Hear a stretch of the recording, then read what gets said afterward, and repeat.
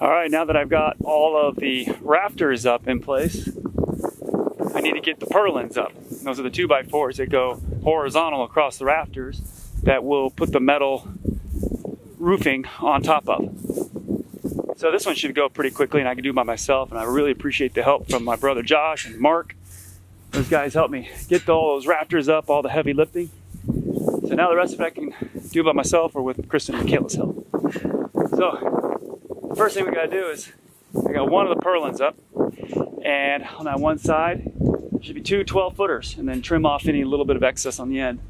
So I'm gonna put that next one up on this side here, and then we're gonna measure 24 on center all the way up.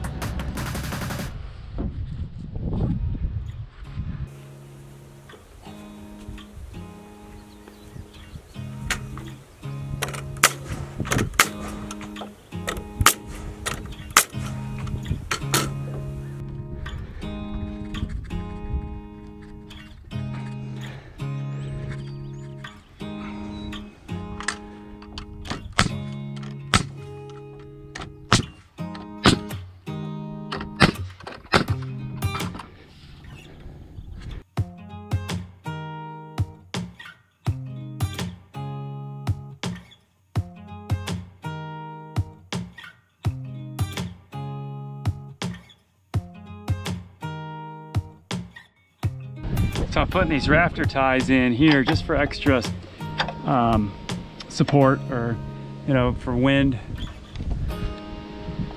Make sure the roof doesn't blow off.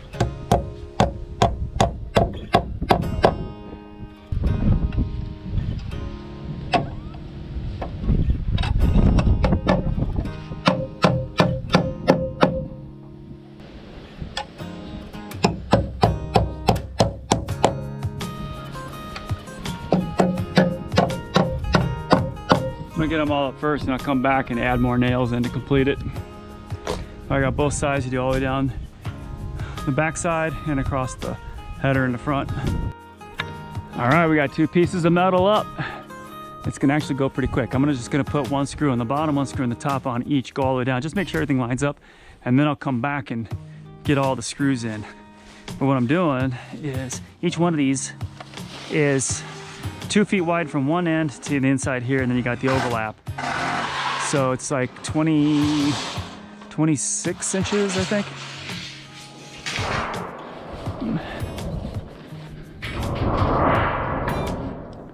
So the first thing I'm doing is marking where the screw hole should be so that they all line up correctly across this way. So when you look at it, it'll be a straight line, you know, zigzaggy. So the first one is at 3 inches, and I did on the very first panel I put up, I just lined everything up and made sure that it was all working right with how I've got my 2x4s, the purlins all spaced out 24 inches. So every 24 inches plus 3 inches is what I'm going for each screw. There is a little bit of an overhang off the back for the fascia on that back side, and that's why there's a little extra there. So I just take my tape measure down and mark every, so 4 3 inches, 6 3 inches, 8 foot 3 inches, 10 foot 3 inches, and then there'll be one on the very top, and there'll be a cap on that peak, so I don't need to worry about that one. We can just put that one wherever it fits with that 2x4. So I'll lock that there and come and do this side. So again, at 3, 2 foot 3, 4 foot 3, 6 foot 3, 8 foot 3, and 10 foot 3.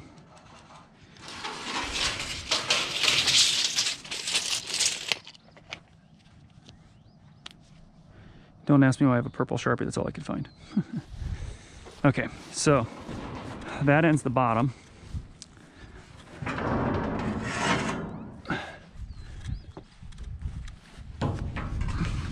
I'm gonna take this and lift it up there, push it up next to the other one.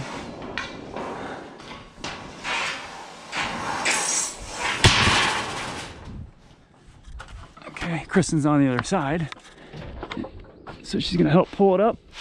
And it's gonna overlap right here. Push a little.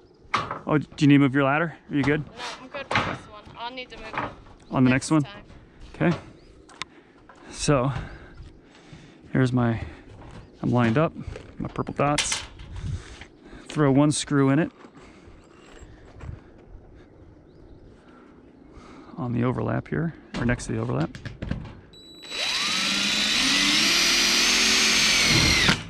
Okay. And then Kristen's gonna get that one. You want this one or this one? This one. Let's try to stay on this side, yeah.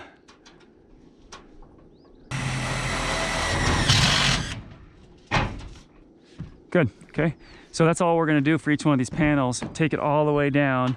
I'm pretty confident that this is square, but just in case I need to adjust anything, we're only putting in the 2 screws. And then we can, you know, unscrew it, adjust it. And then we'll come back and put all the screws in the middle. Okay, on to the next one.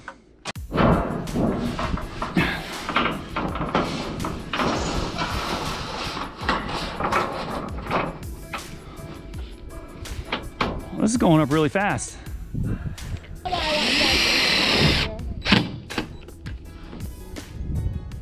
I think we're still lining up pretty good.